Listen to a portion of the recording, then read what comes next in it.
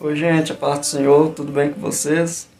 E aí, gente, tudo bem com vocês? A paz do Senhor, sejam bem-vindos a mais um vídeo aqui no nosso canal. No vídeo de hoje, na verdade, esse vídeo já está gravado, só que eu e o Mozinho esqueceu de fazer a introdução, né, Mozinho? Verdade. Então a gente tá fazendo aqui hoje pra você, fazendo esse... Então nós estamos aqui fazendo essa introdução, e nesse vídeo, gente, eu peço que vocês assistam até o final, tá bom? É um vlog muito legal. A gente levou as meninas pra escola, a gente fez entrega de ovos, as vendas, né, as encomendas de ovos que a gente tem aqui. O que mais, Mozinho? Foi de tudo um pouco. Nós fizemos compra do mês, gente. E compramos algumas coisinhas além da compra, né? Algumas coisinhas que a gente precisa aqui pro nosso dia a dia.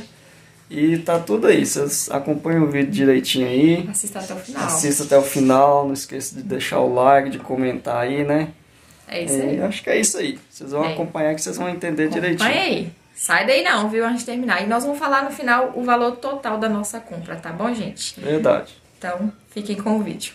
O que sobrou aqui do mês passado, gente, olha só. Do mês passado a gente pegou 2 pacotes de milho de pipoca e nós não usamos nenhum esse mês, você acredita? Então, nós não vamos comprar milho de pipoca. Sobrou um flocão aqui, ó. Um amido de milho. E, gente, sobrou um pacote de açúcar. Esse mês a gente fez menos suco, né? Menos coisa doce, então sobrou um pacote de açúcar. E isso é bom, né, gente? Sobrou vinagre de álcool, batata palha, os 2 leite condensados, 2 creme de leite, os 2 sorvetes que eu peguei, o pacote de coco. Olha lá, ó, alguns sucos que eu peguei também, eu não fiz, ó, tá vendo? Algumas gelatinas. E sobrou 2 fermentos aqui, eu não mexi, gente. Olha só a quantidade de coisa que sobrou, graças a Deus. Essas aqui são os pacotes de coisa abertas que foi sobrando, ó. Trigo, um pouquinho de fécula, coco aberto, a pururuca ainda sobrou um pouco, né? Aqui foi um amendoim que o mozinho comprou esses dias. Sobrou Nutella também, que as meninas não comeu, mas não foi tanto. O Royal sobrou um pouco. Esses outros aqui, ó, sobrou, olha o tipo de macarrão que sobrou e o fubá. Esses outros ali, as coisinhas que já tinha, né? Agora de feijão, ó, feijão sobrou esse baldinho aqui, quase cheio, ó. Ficou faltando, tipo, uns 5 dedos, um palmo, né? 4 dedos pra poder encher o balde aí. Arroz sobrou esse baldinho aqui, quase cheio também. E Bombril, esse mês eu vou ter que comprar, gente. Olha aí a quantidade que sobrou. Vou comprar o Bombril e vou picar e colocar ali também. Então, isso aqui foi que sobrou do mês, né? Sobrou algumas carnes também lá no congelador. Verdura não sobrou nada. Então, agora, bora repor esse armário. Já limpei aqui tudo, higienizei também, ó. Passei aqui, espirrei álcool. Fui limpando aqui tudo. Esse armário aqui é bom, que a gente consegue puxar a prateleira pra gente limpar, ó. Aí, como é que é multifuncional esse meu armário do fogão de lenha, gente. É uma bênção, né? Então, tudo prontinho pra poder reabastecer. Vamos, turma, pra escola? A turma vai ficar aqui agora, gente. Tchau, tchau. Com Deus.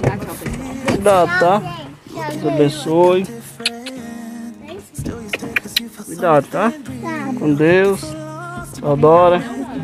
Que Doró. Tchau, tchau. Tá entalado aí. Tem que ter uma caixa de ovos ali, gente, ó. Aí. Dificuldade. Fell in love with the way we are and the way we lose it. There's something different about us and the reason why we stay. We fly around like paper planes. Avenida Minas Gerais, gente. Aí, ó, o mozinho foi ali deixar o pneu. O pneu da motinha nossa furou. Olha lá. Aí ele pediu o cara pra colar pra gente, né?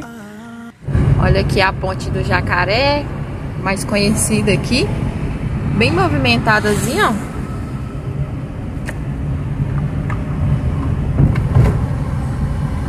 Nós acabamos de deixar ali, né, mozinho? Foi o pneu da motinha, né? Foi. Gente, a gente tem costume de fazer as entregas dos ovos de moto, sabe? A gente não, o mozinho, né? A maioria das vezes é ele e algumas vezes é eu. Mas o pneu furou. Então por isso que hoje a gente tá fazendo, aproveitando e levando aqui pra fazer essas entregas. Inclusive a gente acabou de entregar 2 também, né, mozinho? Já? Verdade. Tá deixando 2 ali já. Pegamos 2. Aqui é o centrão. Tem seguidor aqui do canal que já morou aqui em Brasília de Minas. Tem loja de brinquedo, ó.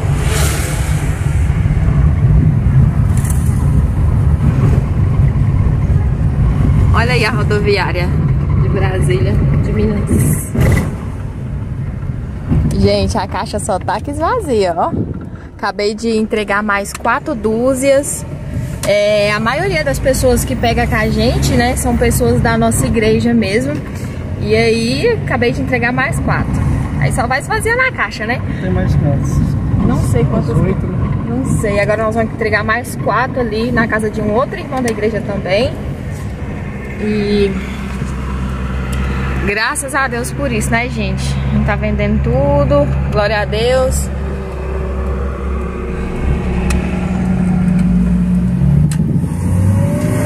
Deus abençoe que não sobe nenhum, né, mozinho? Mas se sobrar também, a gente leva de volta. Os ovos, eles estão todos fresquinhos, tá tudo novinho. Tem mais clientes, né? E tem mais clientes. Exatamente. Então, se a gente não conseguir vender tudo agora, tem mais cliente que pega no decorrer da semana aí com a gente. Bora lá, entregar mais 4. Bora ver quantos que vai sobrar. Gente, acabei de vender ali mais ovos.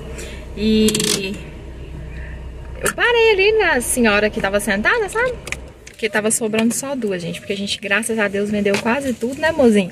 Aí tinha ficado só 2. Aí eu peguei e vi 2 senhorinhas sentadas lá e desci do carro, né, com a bandejinha do ovo e perguntei a ela se vocês não aceitam, não? Comprar um ovinho, né, maminha? E vendi. Ficou com 1. Agora sobrou só 1. Aqui tem 2, ó. Tem 2 aqui, só que uma já tá vendida, aí tem uma, né? Mas, que nem eu falei, se ficar aqui, gente, tem nada não, porque aí tem mais cliente, né, durante a semana. E aí, bora lá, né? Acabei de chegar aqui no estacionamento do supermercado. Agora, bora lá fazer as compras. Agora são... Quantas horas, mozinho? 1h32. Bora lá fazer as compras, minha lista já tá aqui. Colocar minha máscara. E vambora ver como é que tá os preços lá, viu? Acabamos de chegar aqui, gente. Segura aqui, mais bora começar a pegar as coisas. Eu vou levar 3 óleos. Tá R$10,79.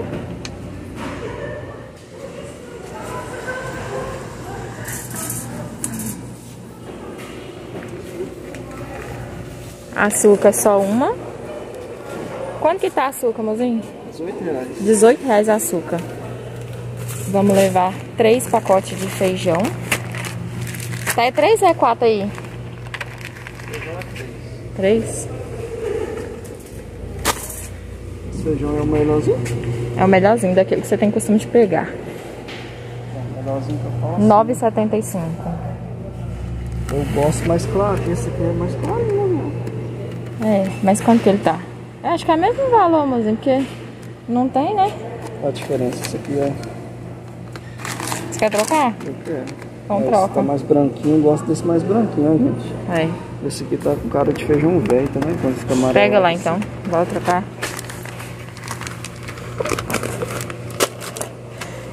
Pacotão 48,50. Quantos quilos que vem um pacotão? 5? Então. Não, eu falo só que nós tem uma base, né? Você acha que dá mais vantagem de levar o pacotão? Ah não, acho que é o mesmo preço. Codil. Só que esse aí é o prêmio, viu, mozinho? Eu tô achando que esse aqui é mais caro. O prêmio? Mas não tem preço. Não, esse aqui não tá ruim, não. É que eu peguei um mais caro, né? Mas aquele também não. Eu acho que é mais caro. Eu acho, não sei. Eu não tô vendo o preço. Bora olhar lá no negócio lá. Vá 3 arroz, R$19,99.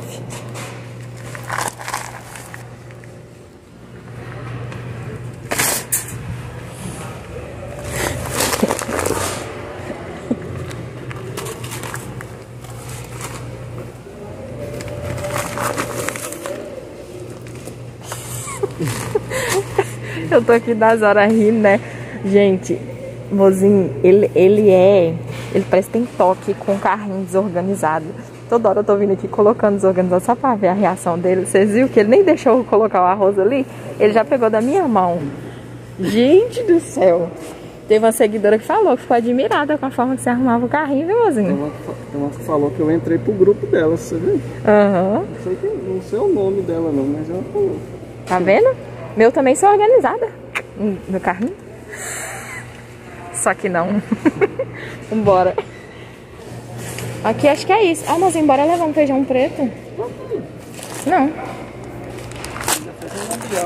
Eu fiz uma gambiarra lá. Eu coloquei um restinho de feijão preto no resto do feijão. 7 leite.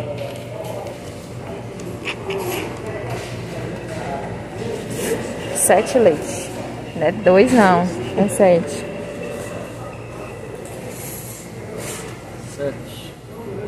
7 leite.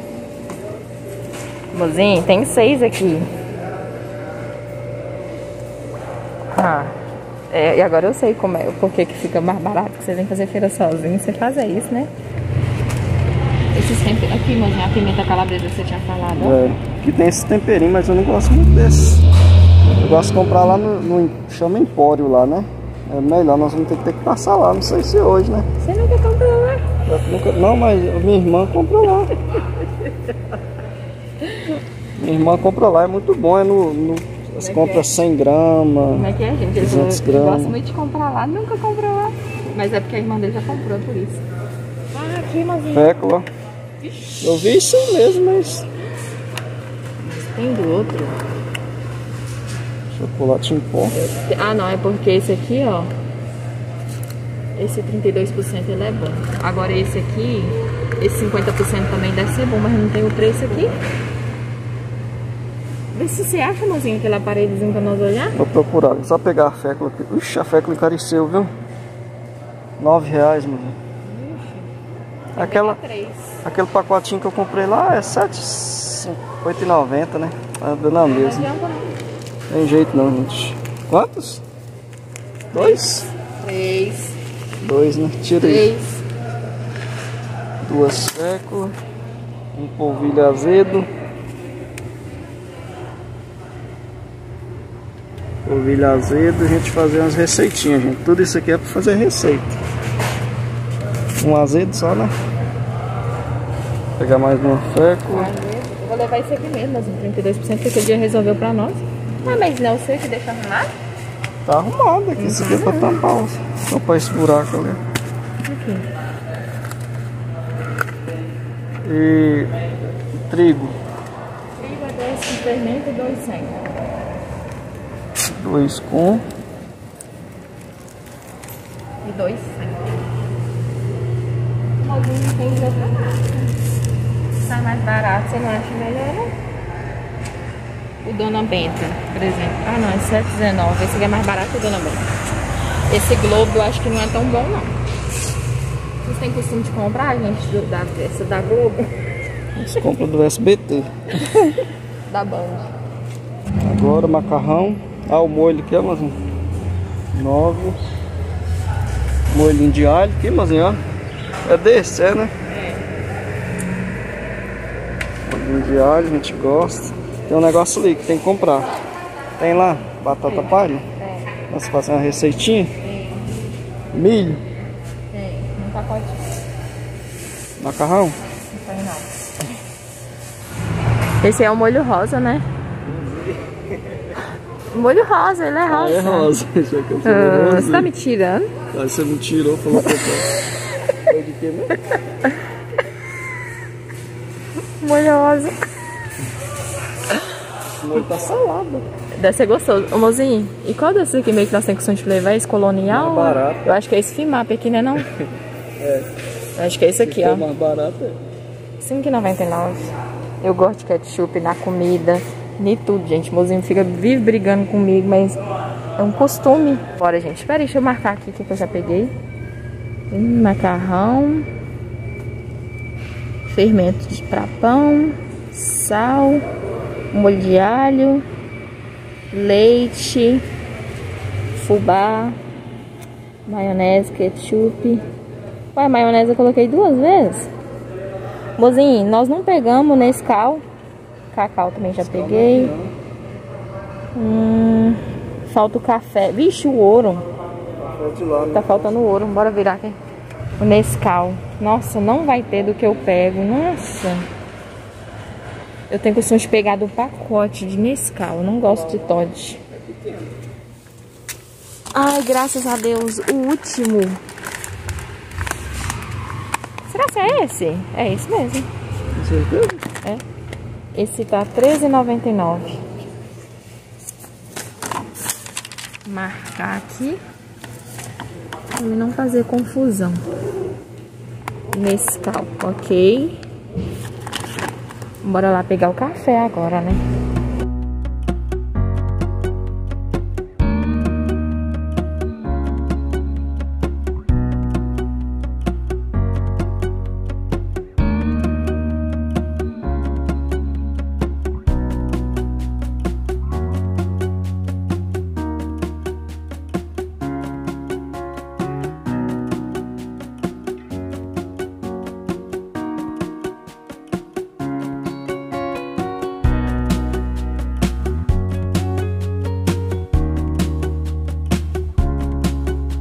Aqui no setor de biscoito, né, gente? Bolacha recheada. Olha que mozinho já foi na primeira, foi caçando a dele. É escureto. Ele gosta demais dessa bolacha, ó. Eu, por mim, eu como mais é dessa outra aqui, ó. Dessa daqui, ó. De brigadeiro, aimoré. Qual é a sua preferida? Coloca aqui nos comentários.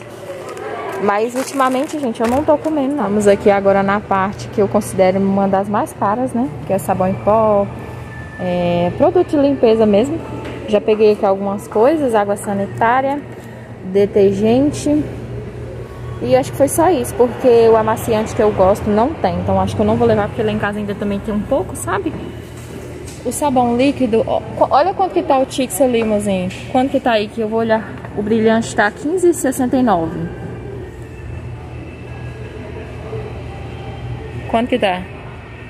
Tem preço aí, não? Aqui tem o Tix também, mozinho. O refil, R$13,48. Acho que vai sair bem mais barato pra gente. A gente pode estar levando ele. Ó. Aí só colocar no vidro, mozinho. Ele nem tá olhando. Eu acho que sai mais barato. 1 litro. Lá em casa já tem um vidrinho. Vamos pegar na carne aqui agora, gente, ó. Pouca coisa mesmo. Coxa sobre coxa, linguiça caseira. O bom daqui é que tem variedade, ó. Vários tipos de carne. Agora nós estamos pegando ali. O que nós estamos pegando agora? Suã de porco. Suã de porco. É mais barato que é bom.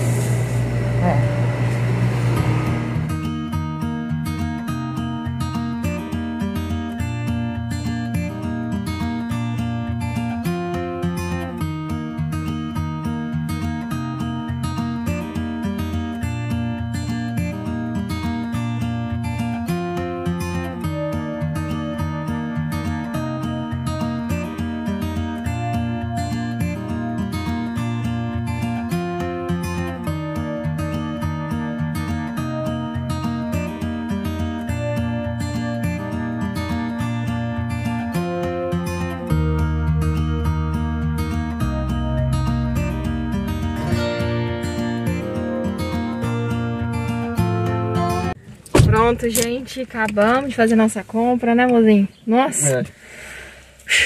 Muito quente aqui, gente. Hoje esquentou demais, viu? Põe um pouquinho pra mim. Eu nem senti colocar na minha mão. Pera aí, gente. Ui, derramando minha calça. Hoje esquentou muito.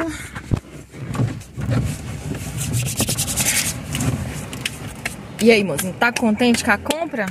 Eu tô, glória a Deus. Tô. Graças a Deus, amém. Mais uma compra que o Senhor nos concede. Agora a gente vai embora, gente. Bora não, mozinho, eu acho que nossa, é bom passar lá naquele lugar que você falou pra gente comprar os temperinhos. Porque nós estamos precisando urgente daqueles temperinhos. Bora lá? Bora lá, gente. Aí eu vou mostrar pra vocês agora. São 2h45. Aquela hora eu nem lembro mais a hora que eu falei com vocês. Mas eu vou colocar aqui. Vamos ver quantas horas que a gente gastou pra fazer essas compras, né? Agora bora lá, deixa eu colocar meu cinto aqui. Ó, chegamos aqui, ó, no lugar onde vende vários tipos de tempero. Tem coisa demais. Chimichurri tradicional. Tem com pimenta, tem Edu Guedes para carne, tem tempero gaúcho, tempero para carne. Esse deve ser gostoso, né, mozinho? Tem com pimenta, vinagrete. Qual mais que a gente vai pegar agora? Vai pegar? Carne aqui? 100 gramas só desse aí. É porque... Sem pimenta mesmo, né? Sem pimenta. Só 100 desse. Aí aqui também. Esse curry aqui eu não conheço, não. Esse baiano, eu já ouvi falar muito dele, mas você já? Não. É, açafrão também a gente tem que levar. Aqui a pimenta calabresa, ó, que a gente tinha falado. O alho desidratado também. Tem de tudo aqui. Aqui tem mais, ó, mas aqui já é amendoim. Amêndoas, castanha de caju crua. Olha só. Castanha do Pará. R$10,50 cada 100 gramas. Tem bastante coisa. Açafrão. E esse é purinho, viu? É puro? Purinho esse aqui. Sim. Quanto dele? Por 200 gramas não, mozinho. Quando for no pote maior, 200. A gente tá pegando caro pra gente pôr lá nos potes maior da gente. O que mais, mozinho? Tem o... pimenta calabresa, né? A gente vai levar também. 200 gramas dele também. Também tem vários outros. Farinha de aveia, fibra de trigo. Olha, variedade, viu? Tem óleo de coco, mozinho. Óleo de coco, azeite.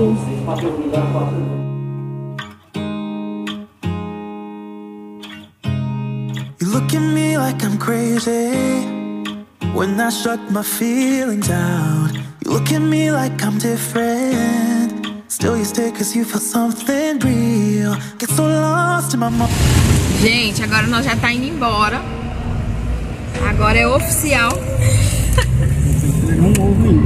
Ah, é, nós temos que entregar um ovo ainda, né? Uma dúzia. E nós vamos levar uma de volta. Um pouco ele fica também com a outra, mozinho, será?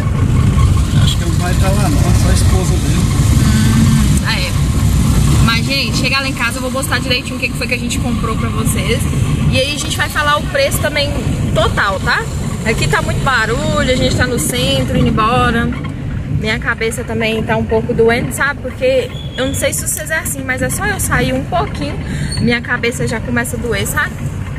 É aquele coisa, né? Você sabe como é que é. Mas tá bom. Chegando lá a gente mostra, né, mozinho? É.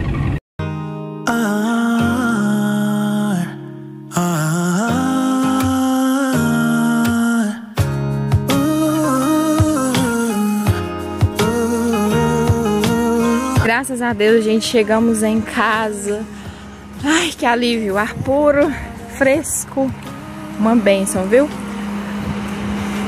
Né, Luna? Oi, Luna. Não é mim não, você vai sujar eu. Gente, a gente chega em casa e olha como é que as galinhas ficam. Parece que nunca viu a gente. Ó, adivinha o que você tá querendo? Querendo ração, né, gente? Querendo ração. Ó, o Celtinho até que encheu o porta-mala. Bora começar a tirar aqui agora. Mas antes, tira aqui, mozinho, pra mostrar pra eles logo. O que foi que você comprou aqui pro uso. Uma coisa que o mozinho tava precisando demais, gente. Era isso aqui, ó. Um tambor. Era maior, né, na verdade, que a gente tava precisando. Mas a gente encontrou esse aqui com um preço bom. Aí ele comprou. Esse carote aí custou R$60. Olha lá como é que ele é. Colocar ração. Nossa, vai ser bom, hein, mozinho? Tem que lavar ele, né? Que a gente tem com azeitona. Vem com azeitona? Aí, ó, é reutilizável. Reutilizável, é isso mesmo. Foi R$60 e o mozinho vai lavar, vai colocar ração lá, ó, que bom. Aí sim tá vedado. Bom demais. Vou pegar aqui os meus temperos. Olha a quantidade, gente, de tempero, de erva que eu comprei. Vou começar a arrumar aqui. Da hora que eu tiver já arrumadinho aqui, já só mostro pra vocês o que foi que a gente pegou. Vai ter que tirar dessa bola. Vou fazer nisso aqui. E nossas compras já estão todas arrumadinhas aqui na mesa, gente, pra mostrar pra vocês. No final a gente vai falar o valor total, né, mozinho? Verdade. E por onde a gente vai começar? Pelo grosso ou pelos miúdos? Pelo mais grosso aí lá. Então vambora. Gente, vocês viram no início do vídeo que eu tinha sobrado do mês passado um pacote de açúcar. Então a gente pegou só um esse mês. O açúcar tava de R$19, né, mozinho? 19. 19. Pegamos 3 pacotes de arroz. A gente tem costume de usar os 3 durante o mês. Pegamos aqui um refrigerante, né, mozinho? Foi você que pegou. A gente costuma pegar um por cada compra, né, gente? Pegamos aqui 7 leite. E aqui, gente, pra nós fazer as nossas merendas, né, a gente tem costume de pegar essa quantidade aqui, ó. Um fubá. Pegamos 2 trigo aqui sem fermento, 2 trigo com fermento, um polvilho azedo, 3 féculas de mandioca, ó. 3 féculas de mandioca, que é aquela goma, né, de biscoito. Um papel toalha, um sal, 4 feijão. Aqui o feijão, peguei um preto e 3 desse aqui carioca aqui, ó. Macarrão, peguei um de sopa, um parafuso e um desse aqui comprido, esse Ara Zero aqui. Eu gosto demais dele, viu, gente? Café, gente, mozinho hoje, dessa vez ele quis fazer uma brincadeira aí, né? Uma invenção. Ele pegou um pilão e 2 Dona Iris. Por quê? Porque, gente, eu gosto mais... Esse ali, ele é mais forte, o Dona Iris. O pilão eu acho ele mais fraco. E eu gosto do gosto do pilão e gosto do... aí, aí eu quero misturar, gente, pra mim poder ver o que é que vai dar, né? Mas praticamente os dois são bons, porque eu gosto do pilão e gosto do Dona Iris também. Mas ali a diferença do preço, eu achei que não foi muita, não. Foi muito. Tem um pouquinho, 2 e pouco cada pacotinho. Já dá uma diferençazinha aí no final, né? No final. Eu gostei muito do sabor desse pilão aqui, viu? Lembrando que foi indicação dos inscritos aí, Rosinho. Falou pra vocês. Bom demais. Pilão, né? Pegamos aqui 3 óleos. 3 óleos. Peguei esse cacau aqui. Um ketchup. Um milho verde. Uma maionese. Uma margarina. 2 bandejinhas de iogurte, ó, pras meninas. Só que aqui já tá faltando 2, né? Porque as 2 já chegou da escola e tá tomando. Um extrato de tomate. Molho de alho. Como é que é o nome desse aqui? Molho rosé. Molho rosé. Vamos experimentar. Aquilo que eu falei, molho rosa, né? Isso mesmo. 2 fermentos pra pão. Aqui, gente, ó, a gente pegou... Eu peguei essa bolacha aqui, porque quando a gente vai sair, né, mozinha? Às vezes a gente vai pra um... Por exemplo, vai pra igreja, às vezes vai demorar pra um evento, alguma coisa. Aí eu sempre gosto de levar uma na bolsa, assim, fazendo... né, degustar. É um passatempo, um lanchinho assim na bolsa, a gente leva. Qualquer lugar, essas bolachas aqui também a gente leva pra algum lugar, ou a gente tá aqui numa tarde sentado embaixo de uma árvore aí, a gente pega uma, vai comendo lá. Ele vai contar a papo, né, contar a história. Aí tem as bolachas recheadas aqui que o mozinho mostrou. Eu mostrei pra vocês pegando lá também. Não parece ser muito. Tem de café. Uma de café. Essa rosquinha aqui de coco. Aqui umas guloseimas, né, mozinho? Não pode faltar uma caixa de bombom. Bombonzinho. Aqui nós pegamos 6 todinhos, que também é para as meninas carregassem junto com a bolacha. Esse Nescau aqui, que era o último do supermercado, né? O último. Lá da prateleira, quer dizer, né? Aqui os produtos de limpeza, gente. Peguei um sabão em pó desse Tixi, um desinfetante, um sabão líquido. Uma água sanitária. Pegamos esse aqui também pro pé rachado. Sebo de carneiro. Quem mora na roça sabe. Se não cuidar. Acho que quem mora na cidade também. Mas principalmente na roça por causa da poeira. Quem não cuidar do pé... Fica ressecado, né? Racha. Tem gente que dá até no sangue a rachadura. Dá. E se não cuidar, né? Pegamos esse aqui também, um shampoo pra mozinho. Desodorante. Lembra que no mês passado nós pegou 2 escovas de dente pras meninas? Falamos que no outro mês nós ia pegar pra mim, mozinho? Pegamos. Só que essa nossa foi diferente dessa vez. Foi dessa aqui. Só tinha com 3 também, né, mozinho? uma pasta, 4 sabonetes, uma acetona, 2 presto barba. Por aqui acabou, né? Assolan. Ah, é, e uma assolan. Aqui de verdura e fruta a gente pegou só isso aqui, porque... Por enquanto. Por enquanto, porque amanhã é dia de comprar mesmo na verdureira, e mozinho vai. Um mamão.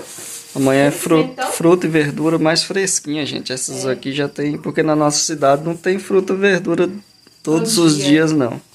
É sempre num dia certo, né? Verdade. Amanhã eu vou lá, vou comprar. Cebola que eu peguei.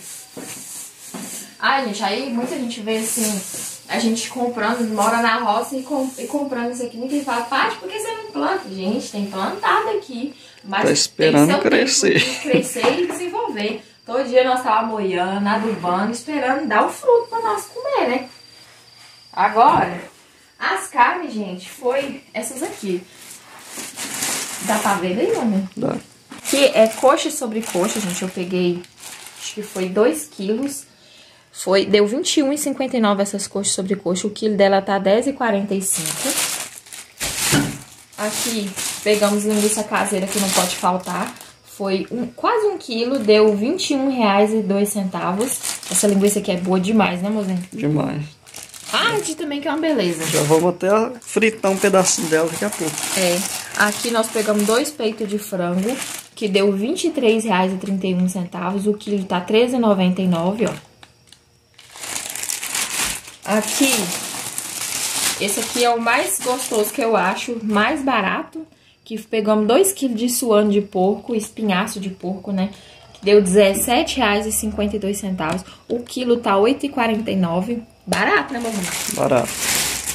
Salsicha. A gente não tem costume de comprar salsicha assim, não, mas nós vamos... Se não, fazer uma receita, na verdade, fazer uma né? receitinha aí, vocês vão acompanhar depois. R$10 de R$9,93 de salsicha. E aqui é lombo de porco, R$17,76. Aqui tem quase 1 quilo. Chegou nem 1 quilo, não. Vou colocar aqui de volta.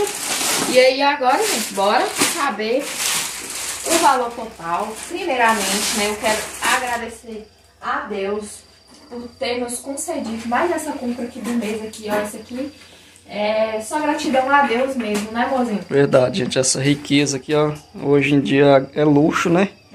Glória a Deus que o Senhor nos proporcionou isso aqui. E que o Senhor venha cobrir a mesa de cada um assim também, né? De cada inscrito, cada um que está nos assistindo aí. Que o Senhor possa entrar em providência, né, gente? Não tem coisa mais triste do que chegar no fim do mês, as coisas não ter essa fartura aqui, né? Então é muito triste quem tem criança. E mesmo quem é adulto, né? Então é só agradecer muito, muito, muito a Deus mesmo por esse privilégio e por essa oportunidade, por essa bênção, né? Amém. Que nos concedeu aqui. E que o Senhor venha sustentar seu lar, sua família. E se tiver faltando algo, que o Senhor venha entrar com as providências dele, tá, gente? Não confia, tenha fé que o Senhor vai entrar com as providências. Então, vou falar aqui com vocês o valor... Ui, quase que eu caí!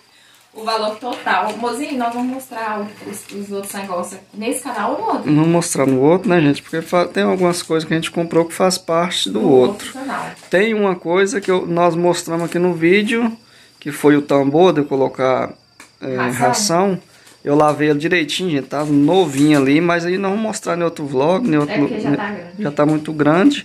E as outras coisas nós vamos faz parte do outro canal. Mais pro outro canal, então nós vamos mostrar no outro. Mas acredito eu que todos vocês que estão acompanhando nós aqui já acompanham nós lá, tá? E pra quem não tá entendendo nada, é porque o outro canal nosso é de receita, é de comida, dessas coisas assim, entendeu? E aqui mais vlog mostrando o que a gente faz. Esse aqui é o nosso dia a dia, gente, a nossa realidade. E lá é mais coisa mais rápida, né, mozinho? Uma receitinha. Coisa gostosa, né? Essa compra desse mês ficou aqui, ó, por R$760,44. Tá focando, mozinho? Tá bom. Aí, ó, tá vendo, gente? E lembrando que aqui não tem verdura, gente. Então, vamos arredondar ali pra 800, tá, mozinho? R$800. Eu vou ser sincera, as coisas hoje em dia tá tudo caro, não tem pra onde correr, não tem pra onde, eu vou estar no supermercado que é mais barato, eu vou ali, aqui. Não adianta, tá? Mas eu ao meu ver, eu achei que esse mês tem mais coisas, tem né? mais coisa do que o mês passado. O Verdade. mês passado, que a gente colocou no fogão a lenha ali, nem ficou quase nada. E eu não comprei isso aqui, produto de limpeza, que é o mais caro, mês passado. E esse eu comprei praticamente tudo no mês e ficou R$760. Então, Verdade. Só gratidão a Deus por isso. Gratidão, gente, ó. É. Glória a Deus. Glória a Deus. Tá tudo aqui. Agora Gente. é comer com moderação pra não... Senão já era. E eu quero aqui já finalizar esse vídeo com vocês. Espero muito, muito, muito que vocês tenham gostado. Foi feito com muito carinho. Foi uma correria hoje durante o dia, mas graças a Deus deu tudo certo, tá? Então, obrigado por nos acompanhar. Fiquem todos na paz e te espero no próximo vídeo. Tchau, gente! Tchau, tchau, gente!